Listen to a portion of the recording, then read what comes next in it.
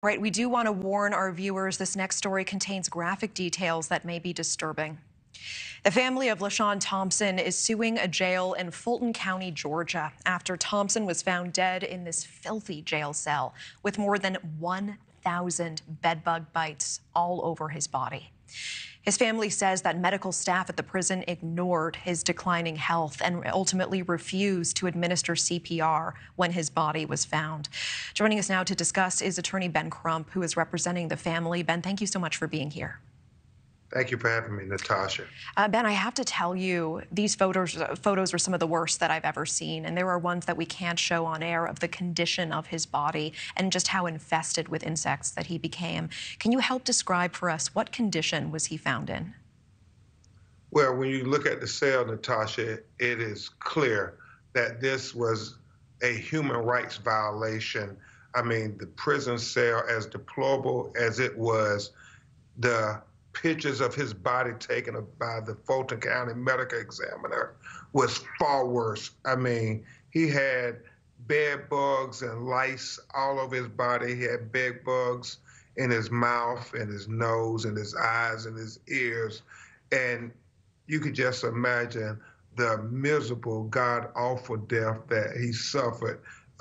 Other inmates said that he was crying out for help at times, but yet none of the law enforcement officials helped him there at the Fulton County Jail in Atlanta, Georgia. And it's sad that this is what they call the psychiatric ward of the Fulton County Jail. He had mental health issues. He wasn't a criminal or hardened criminal or anything. He was like so many other American citizens suffering from mental issues. You know, and his family says that he was essentially eaten alive by bed bugs and that the prison refused to give CPR when he was found. Can you tell us, what has this been like for the family, and what does justice look like for this family? Yeah, it's been god-awful.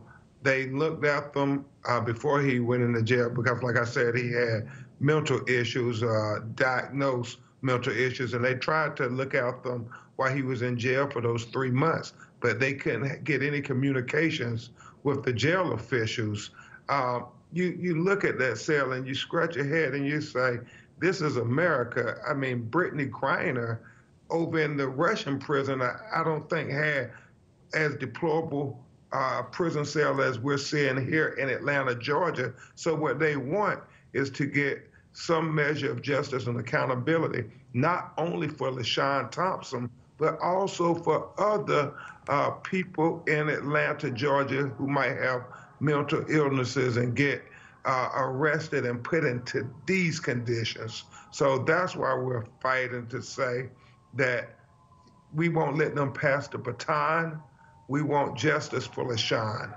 Yeah, how liable is Fulton County for what happened to Lashawn? And have they said that they have done anything so far to prevent this from happening again?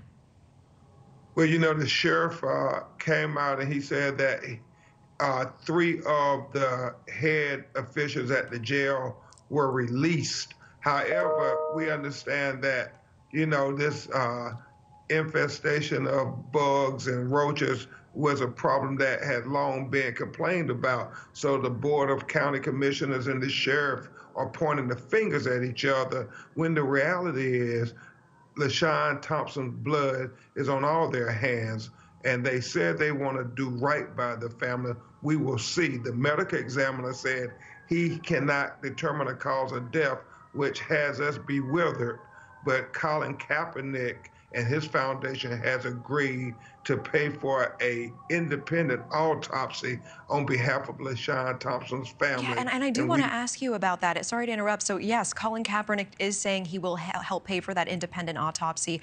How important is that autopsy? How soon could we see those findings?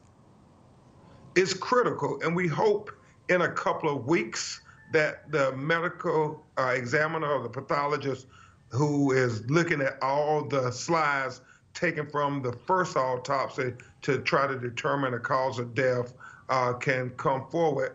Other than that, we may have to exhume his body.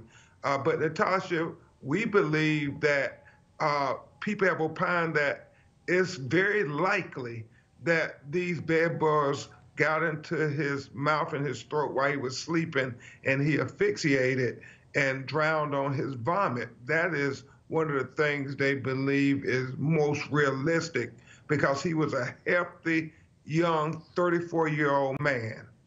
Thank you for watching. Go to newsnationnow.com to find News Nation on your television provider. And don't forget to click the red subscribe button below to get more of News Nation's fact-driven, unbiased coverage.